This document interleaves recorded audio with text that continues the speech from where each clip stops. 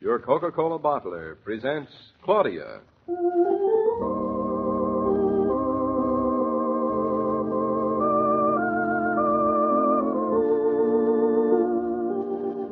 Claudia, based on the play and novels by Rose Franken. Brought to you, transcribed, Monday through Friday by your friendly neighbor who bottles Coca-Cola. Relax, and while you're listening, refresh yourself. Have a Coke.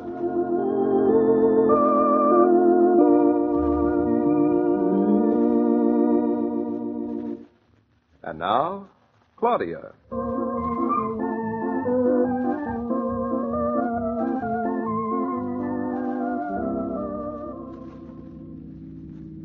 You know, this is the first time it hasn't seemed the same coming up. It seems different to you? Because this time the house is ours. Really ours. I'd like to point out that yesterday we owned the house. Today we only own part of one. Doesn't it make you nervous what we're doing today? Makes me feel just like I did when Blop had an infected foot. A little surgery never hurt a good foot or a good house. Now that you've started to have it torn down, it doesn't seem so much like a little. It sounds a lot more like a lot. No, nothing to it. Nothing that costs $2,365.18 is nothing. Actually, that's a very low estimate. If we can keep it down to that price, we won't have to mortgage the house. Is that good? Very. That makes me feel a lot better. That's just how I want you to feel. Better. There's only one thing I don't understand, David. What's that? If Mr. Paradiso is so sure that he knows how much everything's going to cost, why do you call it an estimate? Because he isn't held to it. He isn't. But that isn't fair. It wouldn't be fair, really, to do it any other way. But, David, do you mean we don't know how much these repairs are going to cost us? That's right. If all Mr. Paradiso has to do is what we decided to do under the estimate is about all we'll have to pay. Well, that settles that. We're not going to do another thing. What a girl. Still looking for bargains. When I buy something, I ask for the price before I ask them to send it. Well, you can't quite do that with an old house. It's like cutting open a sick man. You're never sure what you're going to find when you look inside. What do you think you're going to find inside? An old safety pin? We really can't be sure what we're going to find. That's what makes it so interesting. Interesting? I never knew you were so cold-blooded. It's more than likely that some of the timbers are rotted. Rotted? And we're never exactly sure just how the construction was originally designed. Well, how could it be built wrong? It's lasted almost 200 years. I didn't say it would be wrong. I meant that if the construction is of a certain type, the job is going to cost a lot more than if it's of another type. Well, that's awful. Isn't there anything we can do? Do about what? To have it be like the estimate no matter what. My, but you are stingy. But you said you didn't want a mortgage. Darling, we're trying to adapt this house so we can use it. I think it was wonderful the way it was. We don't want the new part to seem just like an afterthought. It's got to be done in the same spirit. As Professor Higginbotham used to say, in the modernizing of an ancient edifice, the new portions must be joined in spirit and structure. Professor Higginbotham was just an old butcher, I bet. I think we were meant to cut the house open in the first place. But you wanted to. I know, but I didn't think... Oh, poor old house. David, we've gotten to know it so well. I think it can feel...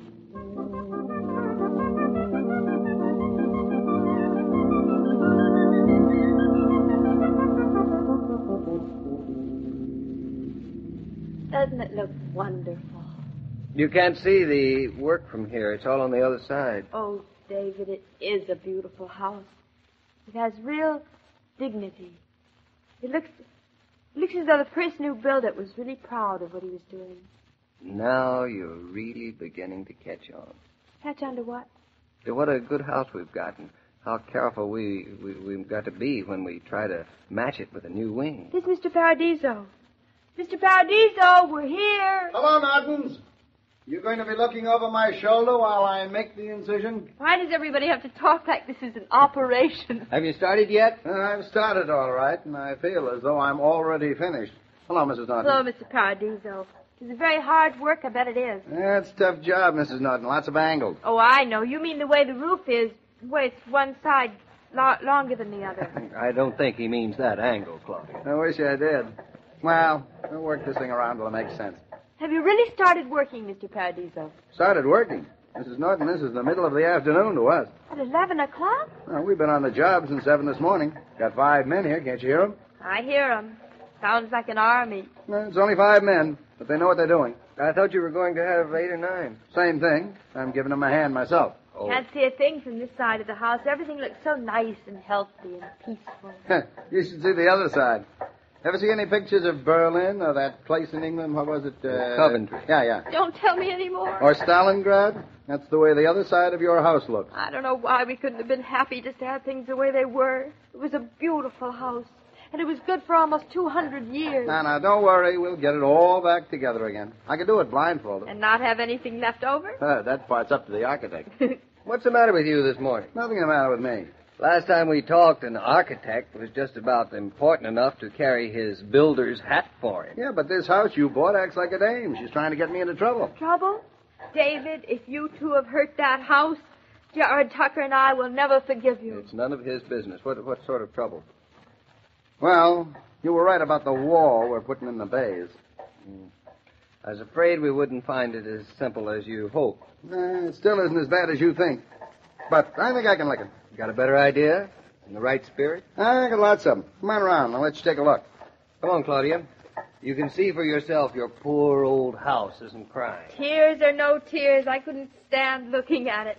Maybe later when it's put together a little. Later, when it's put together a little. Ha! As if she didn't know it won't be together for months. Mr. Norton, I sure get a kick out of your wife. Don't let her fool you, Mr. Paradiso. She's not fooling. Well, let's go and see how bad this is going to be. Well, I tell you, Mr. Norton, with a good builder, these things aren't serious. Now, you take those old fogies around each. Goodbye. Hey there, you!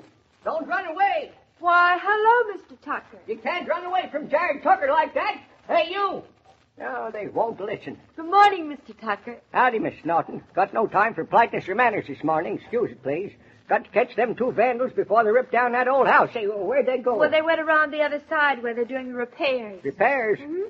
What repairs does that house need? I want to know. You whippersnappers, you vandals. But that's Mr. Norton, Mr. Don't you think I know that? Fooled me completely. Did that husband of yours. Completely bamboozled me. Made the biggest mistake of my life, but it ain't all my fault, neither. Blame my sister for it, too. Busybody, meddling old woman. I don't think you mean any of that, do you, Mr. Tucker? Why, if it wasn't for Delilah, I'd let Mrs. Reed buy this house in the first place. Wouldn't have to sit here, and watch somebody tear it all to pieces. We're not tearing it all to pieces. Oh, you ain't you? 7:30 this morning, I seen that truck drive up in that car with men into it. And I says, Delilah, we'd better watch out. There's some fellers trying to monkey business at that salt box. And as good neighbors, we ought to watch out for the young folks and see nothing's done that shouldn't ought to be, I says. That was very sweet of you, Mr. Tucker. And sure enough, when I come over here, they're hammering and they're sawing and ripping and cutting. And when I tell them to stop, some young whippersnapper told me, if I don't mind if I watch, provided I keep my opinions to myself. But if I was like all the other old fogies in Eastbrook, I'd ought to know this ain't my land. I'd ought to clear off, he says. Oh, Mr. Paradiso, I never should have said anything like that, Mr. Tucker. Well, don't mind what he said. It's what he's doing. He's ripping down that nice house that was good enough for the Tuckers since 1760. 1760. Probably putting up one of them new gimcracks that ain't good enough to last more than a single generation. Oh, Mr. Tucker, now that isn't what we're doing at all. Oh, it isn't, eh? No, I mean, we're trying to preserve the original just the way it was, only we're trying to add just a little more room. Room? There's plenty of room for the 2 of you There's there. going to be more than 2 of us. You see, we're going to have a baby. Yeah. What? What do you know? And besides, you're really being so careful in what you do to that house? We're not going to do anything that might touch the spirit of the house, Mr. Tucker. We're going to take the same pride in doing our work that the man who built it took when he did it. Are you doing a lot? No, we're just building a little extension. An extension? Well, ain't that a lot? Well, there are other extensions on it, aren't there? Well, that over there be the kitchen. That was an extension my great-aunt's father-in-law built that for my great-great-grandfather in 1846. You see? And you never even noticed it. A little surgery never hurt a good house. What's that?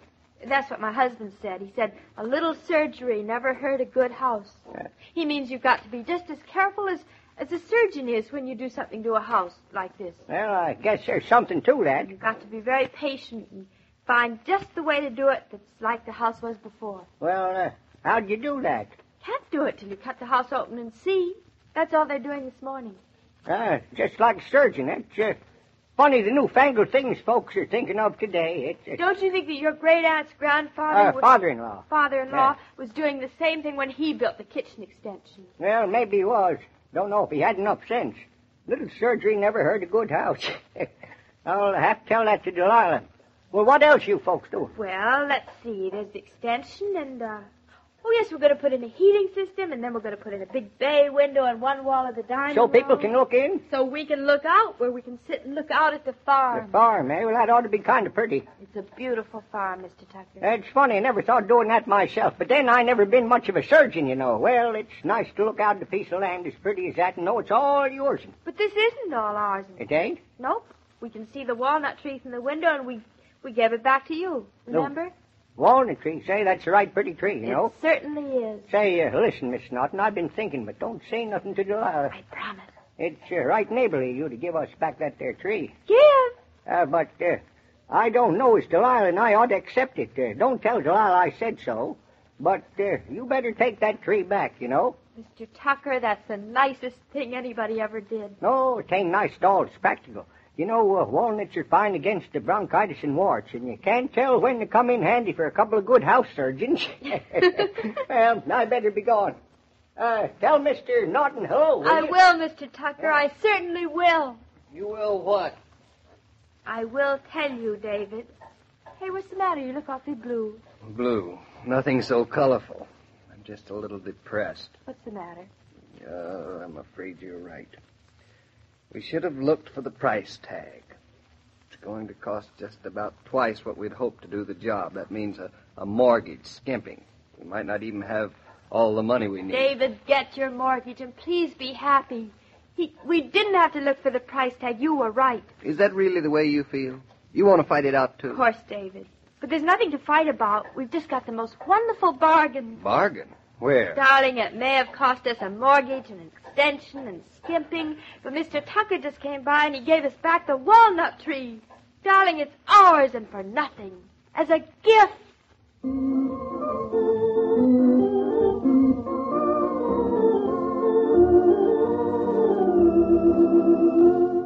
These programs star Catherine Bard as Claudia and Paul Crabtree as David. And the entire production is supervised and directed by William Brown Maloney.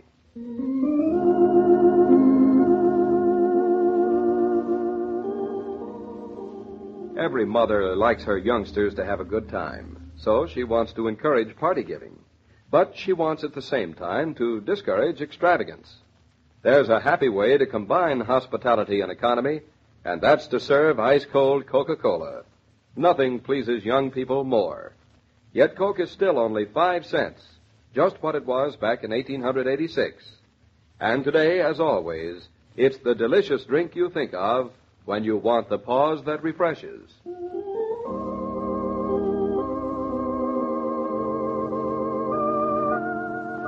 Every day, Monday through Friday, Claudia comes to you, transcribed, with the best wishes of your friendly neighbor who bottles Coca-Cola. So listen again Monday at the same time. And now this is Joe King saying au revoir. And remember, whoever you are, whatever you do, wherever you may be, when you think of refreshment, think of Coca-Cola. For ice-cold Coca-Cola makes any pause the pause that refreshes.